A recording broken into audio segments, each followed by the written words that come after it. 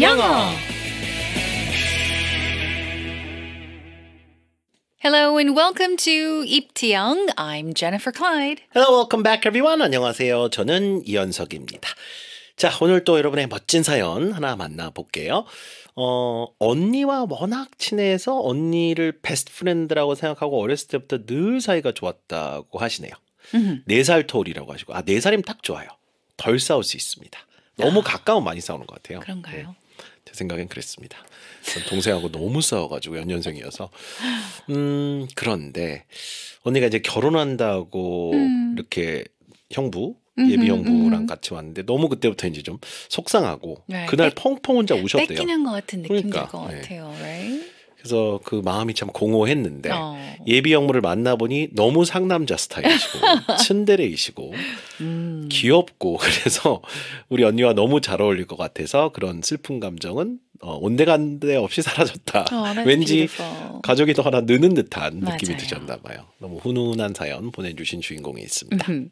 초코 메이메이 청취자님의 사연입니다. 저희가 오늘 이 상남자, 츤데레 이런 거 잘 영어로 한번 바꿔드려 볼게요. 네. 자, 사연 내용 영어로 들어보시겠습니다. My best friend's wedding. My older sister and I are 4 years apart. Compared to other sisters, we have always gotten along really well since we were young. We occasionally fought over clothes, just like most sisters do.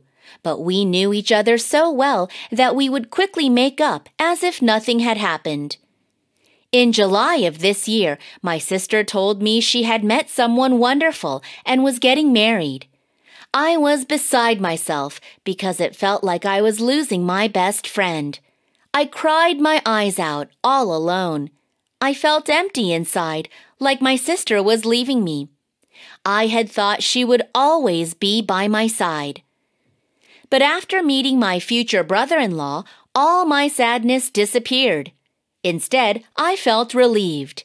He acts tough, but he's a big softy inside. In some ways, he's quite cute. He's a perfect match for my sister. I wish my sister and her husband a lifetime of happiness. 자, 우리 언니와 나는 4살 터울로 다른 자매들에 비해서 어릴 때부터 늘 사이가 아주 좋았습니다. My older sister and I are 4 years apart. 일단 이 형제 관계를 이야기할 때 우리는 나이를 꼭 이야기하는 경향이 있거든요. 그래서 이 표현이 터울이란 말을 이제 여러분이 하셔야 될 때 apart를 꼭 기억하셔야 됩니다. 4살 터울이다. 이 문장을 바로 통한기로 지정을 할게요.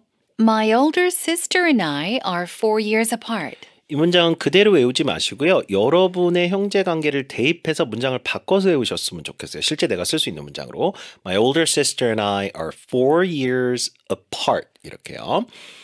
자, 다른 자매들에 비해서 Compared to other sisters, we have always gotten along really well since we were young. 사이가 좋았다라는 말을 할 때 바로 생각났으면 하는 표현이 이거예요. Get along well. 근데 계속해서 이렇게 사이가 좋았다니까 We have always gotten along well since we were young. 어렸을 때부터 잘 지내왔다. 사이가 늘 좋았다. 자, 다시 한번요. Compared to Compared to other sisters, we have always gotten along really well since we were young. 보통 자매들처럼 가끔 옷 때문에 싸우기는 했습니다. We occasionally fought over clothes just like most sisters do. 그 싸웠다라고 할 때 fight 동사 쓰시면 되는데 이 뒤에다가 이제 뭘 두고 싸웠다라고 하는 연결고리 잘 보세요. We fought over clothes. 이렇게. 저는 동생하고 주로 먹을 거로 그렇게 싸웠어요. So you fought over food? We always fought over food. 누가 하나 더 먹었다고. 그게 왜 그렇게 서러웠는지 엄청 싸웠습니다. Did you 네. pick the fight? 뭐 동생 걸 제가 주로 주워 먹었죠. 성장기를 제가 먼저 경험했기 때문에. 미안해요 지금까지 아직까지. 예, 먼저 이렇게 개걸 먹은 게. We occasionally fought over clothes. 이제 그 옷을 두고 싸웠다. 옷 가지고 싸웠다 이거. Just like most sisters do. 대부분의 자매들이 그러듯이. 자, 그렇지만 서로를 잘 알았기에 언제 그랬냐는 듯 금방 화해를 또 하곤 했습니다. But we knew each other so well that we would quickly make up as if nothing had happened. But we knew each other so well. 하지만 우린 서로를 너무나도 잘 알았기에 that we would quickly make up. make up 여기서는 화해하다잖아요. 그래서 금방 화해했습니다. As if nothing had happened. 마치 아무 일도 없었던 것처럼. 그렇죠. 언제 그랬냐는 듯 이게 Right. as if nothing had happened. as if nothing had happened. 저는 이걸 뭐 수십 번에서 입에 그냥 붙여서 외운 표현이거든요. 붙이면 되고 화해 쪽 동사는 이거밖에 없어요. make up 외에는 대체 동사가 없습니다. 그래서 이건 꼭 기억하셔야 돼요. quickly make up as if nothing had happened. 자, 한 번 더요. but부터. But we knew each other so well that we would quickly make up as if nothing had happened. 자, 그런데요. 올해 7월에 언니가 좋은 사람을 만났고요. 결혼을 할 거라는 소식을 알려왔습니다. In July of this year, my sister told me she had met someone wonderful and was getting married. She had met someone wonderful and she was getting married. 자, 그 바로 이어서 나는 가장 친한 친구를 잃는 것 같아 너무 속상하여 혼자 펑펑 울었습니다. I was beside myself because it felt like I was losing my best friend. I cried my eyes out all alone. I cried my eyes out. 그냥 운 게 아니라 펑펑 울어서 눈이 부었다 정도까지 갈 때 이 표현 쓴다고 몇 번 소개해드렸죠? 이럴 때 쓰면 딱 좋을 것 같고요. I was beside myself. 이건 뭘까요? If you're beside yourself, you're not able to control your emotions. 그렇죠. 뭐 너무 속상했다. Yeah. 이럴 때 쓰기 딱 좋거든요. So I was beside myself because it felt like I was losing my best friend. 베프를 잃는 것 같아서 너무 좀 슬펐고 속상했다. I cried my eyes out all alone. 혼자서 펑펑 울었습니다. 그 상황이 상상이 되네요. 이게 뭐 어린 나이가 네네. 아니잖아요. 다 컸는데 눈물이 이렇게 날 정도로 이렇게 서글펐던 그런 심정이셨을 것 같아요. 자, 그런데 평생 내 옆에 있어줄 줄 알았던 언니가 날 떠난다는 느낌이 들어서 마음이 참 공허했습니다. I felt empty inside, like my sister was leaving me. I felt empty inside. 하면은 좀 텅 빈 느낌, 공허함을 공허하다? 느꼈다. 그거네요. 네. That's right. I felt empty inside. 이건 이해하기 어렵진 않고요. 바로 붙여서 like my sister was leaving me. 왠지 언니가 떠나는 것처럼 이렇게 바로 붙이면 됩니다. 자, 이어갈게요. I had thought. I had thought she would always be by my side. 항상 내 곁에 있어줄 줄 알았다. 이 side도 붙이는 전치사가 be on my side 하면 내 편이 되어준다는 얘기고요. 그때는 on이죠. 근데 내 곁에 있어준다의 느낌은 by가 맞습니다. by my side. 항상 내 곁에 있어줄 줄 알았다. 문장 다시 한번요. I had thought she would always be by my side. Always be by my side. 자, 그런데 예비 형부를 만나보니까요. 우울했던 마음은 온데간데 없이 사라지고 안도감마저 들었습니다. But after meeting my future brother-in-law, all my sadness disappeared. 결혼에 의해 맺어지는 가족관계는 다 영어에선 in-law를 붙이잖아요. 언니가 누구와 결혼해서 형부가 생겨요. 그럼 법적으로 이렇게 네. 가족이 된 거죠. 그러면 in-law, brother-in-law, 형부고요. 예비니까 future 붙였습니다. So after meeting my future brother-in-law, all my sadness disappeared. 우울함이 온데간데 없이 사라졌다.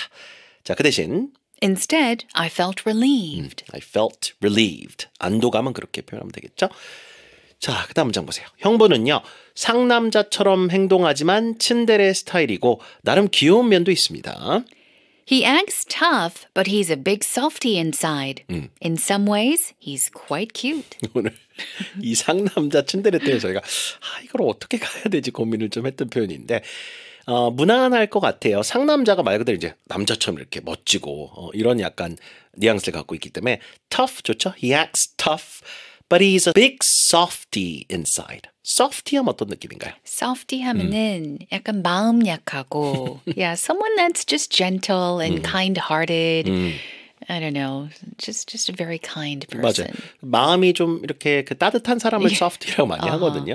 츤데레가 그 일본어 아마 유래된 그 유행어로 하는데 차갑고 쌀쌀맞지만 은근히 또 만나다 보면 다정하고 사랑스러운 이런 반전 캐릭터를 츤데레라고 많이 하잖아요.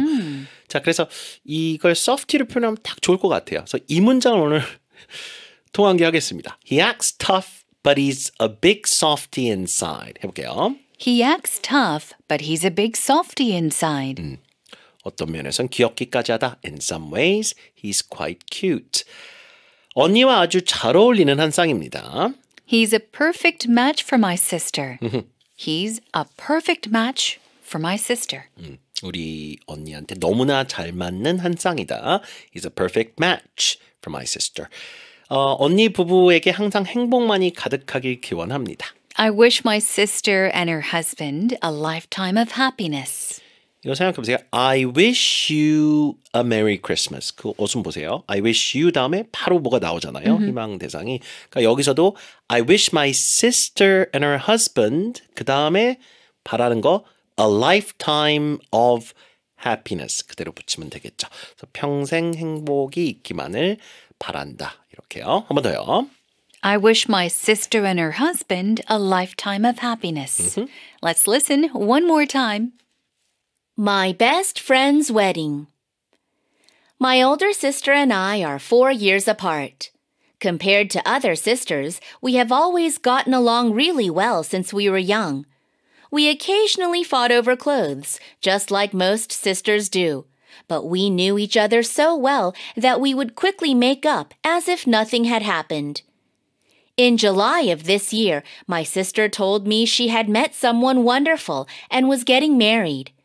I was beside myself because it felt like I was losing my best friend. I cried my eyes out all alone. I felt empty inside, like my sister was leaving me. I had thought she would always be by my side. But after meeting my future brother-in-law, all my sadness disappeared. Instead, I felt relieved. He acts tough, but he's a big softy inside. In some ways, he's quite cute. He's a perfect match for my sister. I wish my sister and her husband a lifetime of happiness.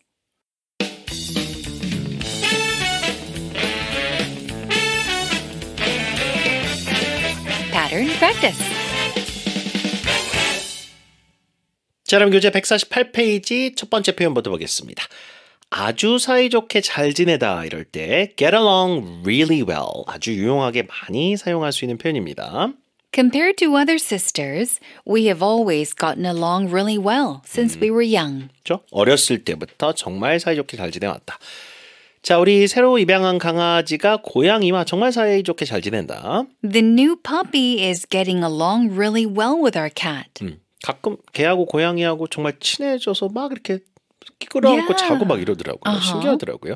So the new puppy is getting along really well with our cat. 그래서 동물관에도 쓸 수 있습니다. 물론.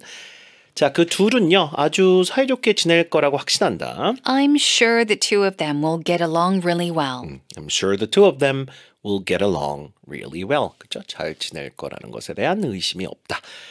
자, 그 다음에 마음이 좀 공허할 때 empty 쓰시면 돼요. feel 하고만 붙여주세요. I felt empty inside, like my sister was leaving me. I felt empty inside. 그 어순으로. 졸업한 후에 한동안 나는 마음이 좀 공허했다. For a while after I graduated, I felt empty inside. As I recall, I think I felt a little empty right after graduation. 왠지 이제 학교는 끝났구나 이런 느낌 때문에. So you can feel empty inside when something is done and dusted, right? That's a feeling that we get commonly.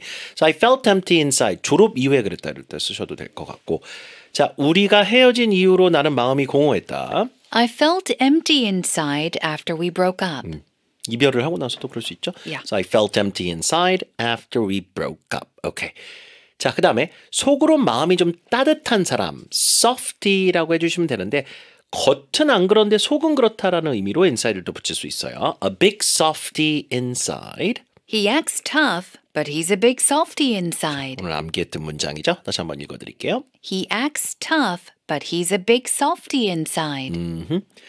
자, 그가 마음이 따뜻한 사람이라는 것을 우리는 모두 알고 있다. We all know that he's a big softy inside. 마지막으로 그녀는 첫인상은 좀 쌀쌀맞고 그런 것 같지만 속으로는 정말 마음이 따뜻한 사람이다. She seems unfriendly at first, but she's a big softie inside. 그래서 처음에는 그죠? At first 첫인상 얘기하고 but she's a big softie inside. 저 속은 정말 따뜻하다. 이렇게 붙일 수도 있겠습니다. Good job, everyone.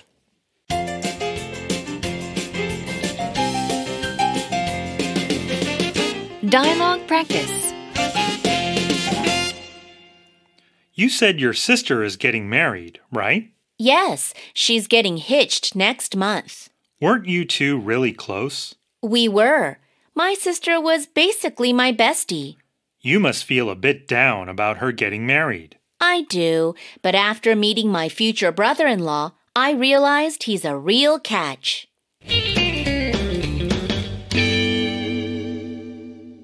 Now the man asks, you said your sister is getting married, right? 확인하는 거죠.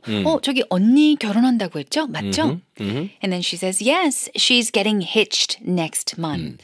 Get hitched 기억하실 거예요. Means to get married. 근데 이제 같은 결혼이긴 한데 get married가 일반적으로 중립적인 표현이고요. Yeah. 공개석상 같은 데는 이런 표현을 쓸 거고 get hitched는 이 굉장히 좀 캐주얼한 표현이에요. Yes, it's informal, it's slang. 우리말에 그 시집가다 장가가다 약간 그런 느낌이라고 보시면 되지 싶어요. 네, 그래서 보고서에 시집간다 장가간다 약간 이런 느낌의 표현 잘 안 쓰잖아요. 그래서 편하게 캐주얼하게 일상 대화에서는 써도 되는 표현이라고 여러분 잘 차이점을 생각하시면 될 것 같아요. 네. So she's getting hitched next month. Okay? 다음 달에 결혼해요 했더니 weren't you two really close? 둘이 굉장히 친하지 않았어요? 라고 했죠. 여자가 we were 그랬죠. My sister was basically my bestie. 사실 뭐 거의 제 베스트 프렌드나 마찬가지였죠. 네, 우리도 베프라고 줄이듯이. 베프. 오늘 다 나오네요. softie, bestie. 네, 일전에 말씀을 드렸다시피 bestie는 주로 여성끼리의 어떤 친한 친구를 부를 때 많이 쓰는 경향이 있다. 남자들은 잘 안 쓴다. 이런 건 좀 있습니다. My bestie, okay? And then the guy says, you must feel a bit down about her getting married. Feel down 하면은 약간 우울하다 느낌이니까 그렇죠. 다운된 느낌? 그러니까 언니가 결혼하니까 약간 좀 서운하시겠어요? 서운하겠어요. 네, 그런 느낌. 느낌도. down 좋네요. down. I do, but after meeting my future brother-in-law, I realized he's a real catch. 여기 catch가 좀 특이하죠. 네. 그러니까 우리가 뭐 낚시하다 대어 낚았다라고 할 때 뭐 big catch라고 하는데 이것도 사람을 잘 만나서 그만큼 좋다는 거를 강조하는 표현 중에 하나입니다. Right. 네. 놓치기 싫은. 그렇죠. Right? 야, 남친 너무 좋다. 야, 사람 괜찮다. He's a big catch or she's a big catch 마찬가지로 그럴 때 쓰는 표현이라는 거 알아두시면 좋을 것 같아요. 자, 여러분 교재 150페이지 5개 영작 다 해보시고 1번과 3번은 입체용 홈페이지 숙제방에도 올려주세요. And that is a wrap, everyone. Have a great day. We'll see you again tomorrow. Goodbye, everyone. Bye-bye.